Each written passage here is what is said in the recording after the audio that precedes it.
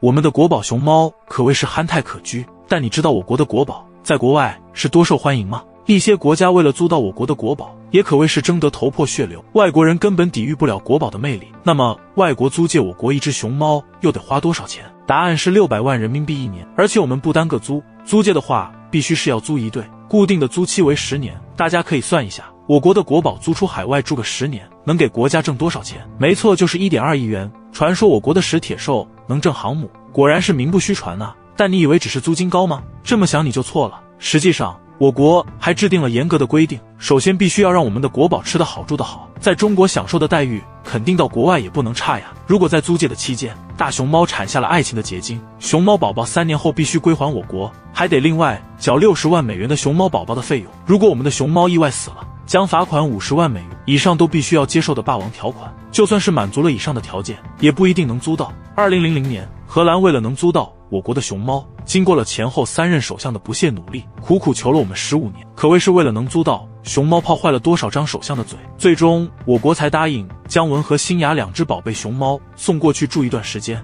这一消息一传出，荷兰全国上下普天同庆。为了能让我们的国宝住得好，荷兰雷纳的欧维汉动物园建造大熊猫场馆，如同皇宫般的奢华。这雕梁画柱的细节，可以说我是羡慕了。直到2017年完成，居然耗资5100万，占地9000平，熊猫的活动面积就占了3000平，而且所有的建筑材料都是从我国进口的，真是为2只小祖宗操碎了心。为了保证熊猫能吃到新鲜的竹子，还特意建造了一个大型冷藏室，就差把中国的竹林给搬过去了。2只熊猫甚至还有自己专属的荷兰护照，这待遇，去国外旅游一圈，不愁吃不愁穿，回来还能胖个10几斤。在2011年，我国允许租借甜甜和阳光给英国，一路上可谓是享受了顶级别的 VIP 服务，专机专车接送，街道上可谓是人山人海，锣鼓喧天，鞭炮齐鸣，不知道的人还以为是哪国的领导人来了呢。为了能看熊猫一眼，80万人涌入动物园，动物园的收入足足提高到了500万英镑。可别说，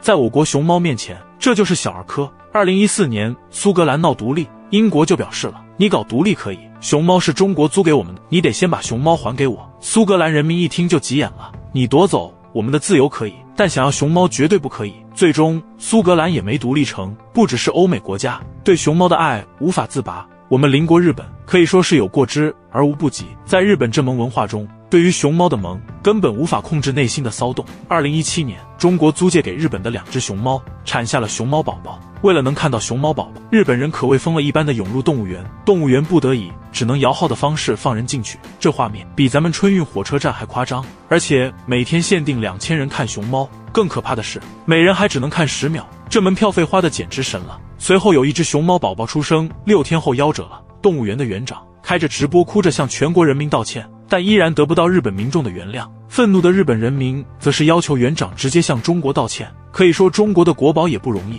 为祖国挣钱还不说，又得担任最强外交官一职，为国与国之间的和平在线卖萌，付出全部，在异国他乡的土地上，真的挺不容易的。所以说我国的萌宝真是萌到了国际线了，他承受着这个年纪不该有的可爱和高贵，我们的国宝也太累了，为我们的萌宝感到骄傲。好了，今天的视频结束了，如果你喜欢我的视频，别忘记了点赞、关注、转发哦。谢谢大家的观看，下期视频见。